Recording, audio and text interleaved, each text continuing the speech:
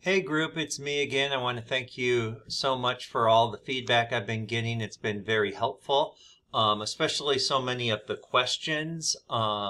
It's been really great to think about some things that just haven't been thought about before. So questions are great. Oftentimes I don't even have the answer, so I end up just writing those down, and those will become the topics that we will use during our self-study process. So those are great.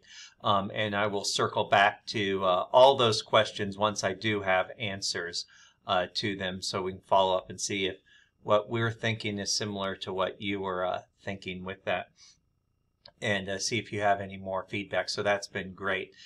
Today's topic really is one of my favorites. It's probably my favorite class that we offer here, and that's really because it is such a partnership with all of you guys as far as using our connections in Sioux Falls as well as at Augustana.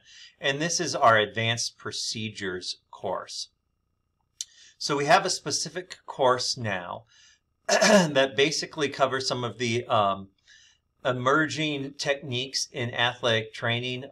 Some of them are increasing in our Practice Act, some things in there that the accreditors have asked us to start teaching. Some of these things include like suturing and joint mobilization and manipulations, different things like that, joint relocations, things that traditionally have not been discussed in athletic training and kind of are future oriented with that we teach and maybe do simulations or maybe just talk about them with the idea that someday this may become standard in athletic training practice. But we also have the opportunity to cover just some interesting topics as well. And so here's the list of topics that we've covered in the past.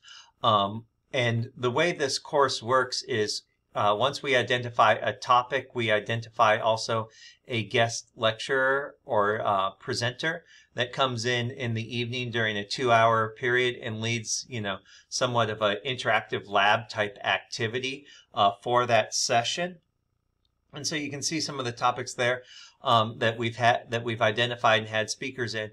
But what we do is, as instructors, we prepare material ahead of time so that way the students have a good context of the understanding, so we can focus primarily in that lab just on the how-to aspect.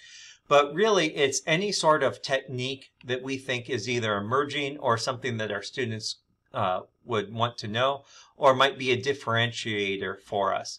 And so that's really what I'm asking about today in this review is, what do you think would be a good use of this class period? There are some topics that we have to include in there, and I mentioned some of them.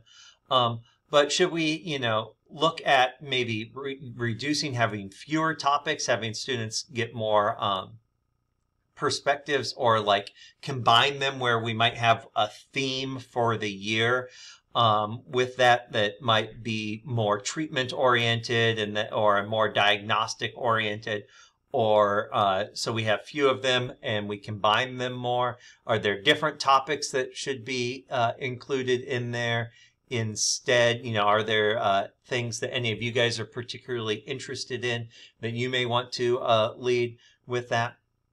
And so just kind of what your overall thoughts are, and what sort of things you think might be really good for us as an athletic training program to emphasize and maybe differentiate us from other athletic training programs.